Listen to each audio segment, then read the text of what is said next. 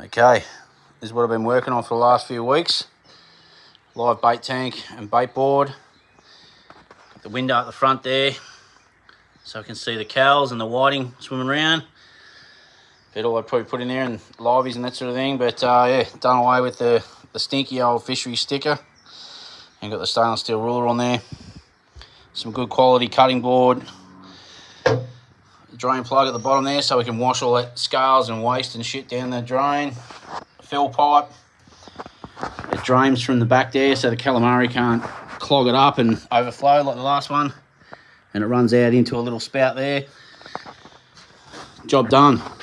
Very happy with it.